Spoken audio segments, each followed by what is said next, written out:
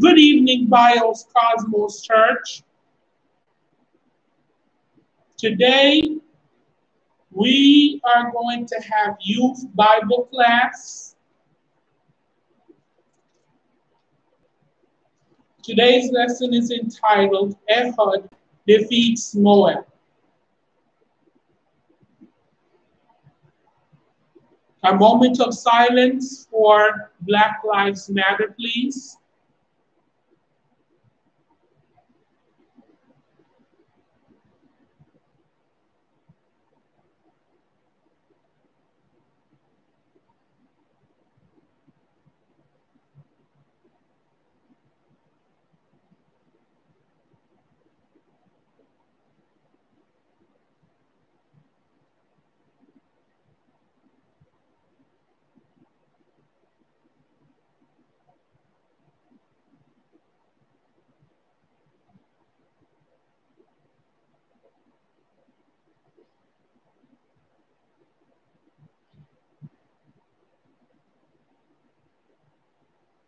Moment of silence complete.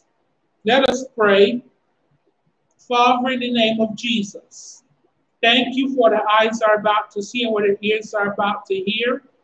Lord, have your way in our heart, mind, spirit, and soul. Guide us, teach us, heal us, deliver us, set us free. In the name of Jesus, we pray that all of God's people say, Amen.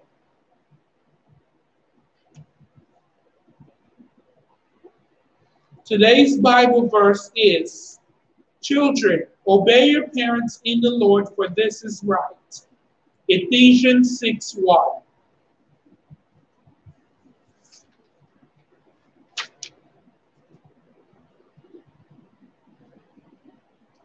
I pledge allegiance to the flag of Bios Cosmos Church, that I may believe that for God so loved the world, that whosoever believeth in him, that he gave his only begotten Son, that whosoever believeth in him shall not perish, but have everlasting life.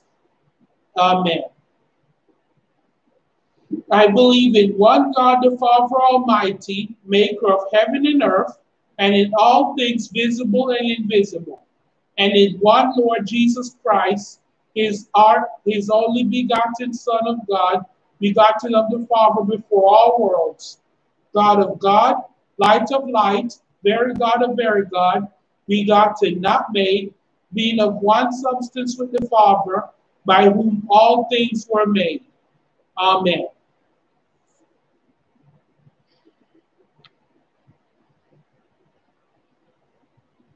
And now today we will dive into Ehud defeats Moab. So what happened when the Israelites rebelled against God and worshiped false gods? So let me tell you a story. So Joshua led the Israelites into, who's banging on the wall? Who's banging on the wall? Joshua led the Israelites into the land of Canaan. And they were told if they could obey God, that they could stay there and live peacefully ever happily. But there was a catch. There were corrupted people there, pagans. Now, we live in the world with a lot of pagans today. They're called criminals. Police lock them up all the time. But what happens is, during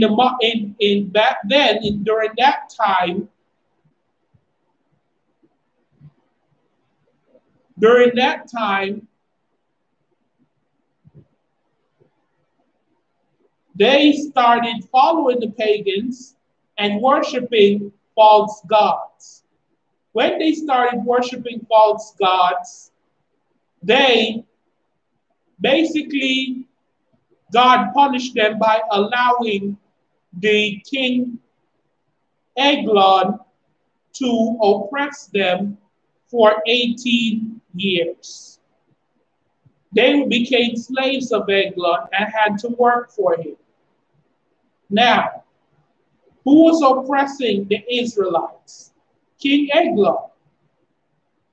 Now, what made Ehud distinctive from most other people? Ehud was left-handed. What did Ehud plan to do to liberate his people from the Moabites? Ehud planned to kill the king of the Moabites. Now, what event put Ehud's plan into motion? So the king was basically allowing people to come and see him.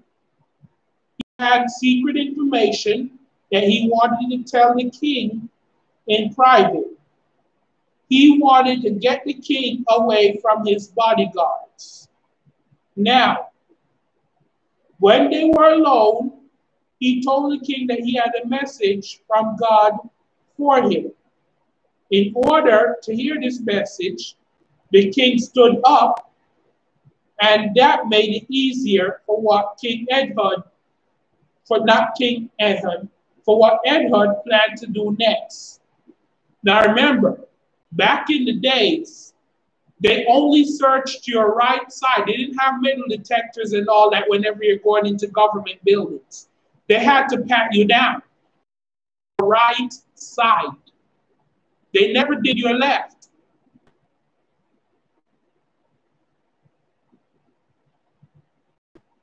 Killed Anglin. So he snuck the weapon in and killed Anglin.